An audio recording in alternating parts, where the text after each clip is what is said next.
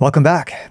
So Terraform, it's a powerful infrastructure as code tool, and we'll be learning all about it through this course. But before we really dive into those later hands-on lessons, we need to have a solid understanding around all the infrastructure as code fundamentals. Now, if Terraform is an infrastructure as code tool, it makes sense that we need to first understand what this infrastructure as code, or IAC stuff, actually means. So let's take a look at that now. Now, a core concept with infrastructure as code is that we want to treat all the different areas of our IT environment as software. So with infrastructure as code, we want to look at all the different components that make up our IT environment as code. So that virtual machine running in the cloud, code. That managed database service running in the cloud, code. Or even your cloud networking configuration, again, code.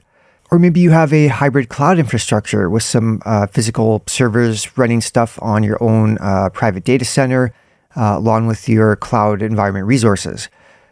How should we look at this setup and configuration of all those resources, given that you have on-premises equipment as well? Well, again, with infrastructure as code, everything should be defined as code. And this infrastructure as code concept ties into modern DevOps methodologies. Enables you to have all your software and infrastructure defined as code, so it can be version controlled and stored in a central spot like a GitHub repo for easy collaboration across teams. Now, there's a lot of benefits to using infrastructure as code methodology to manage your infrastructure.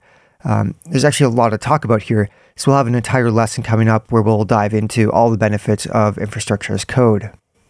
Now, if you've worked in IT a bit, you've likely done some form of infrastructure as code already.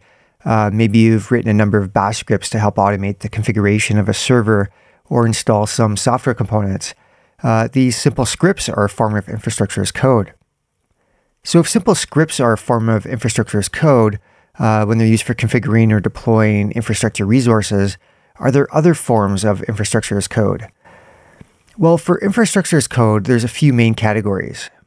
And like most technology tools or methodologies, they all have their pros and cons, and one category or tool itself isn't necessarily better than the other. It just all really depends on the use case. Now, I feel it's important to understand all these pros and cons, as there's often, many discussions that happen around, why we're using tool X for this when we should be using tool Y, or tool A can accomplish the same thing as tool B. Why do we need tool A and B?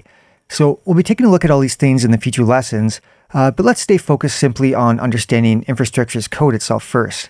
So back to the infrastructure as code types, they can be largely grouped into these categories. So we have our scripts as a basic form of infrastructure as code that we touched on, as well as a number of image templating tools, config management tools, orchestration tools, and provisioning tools.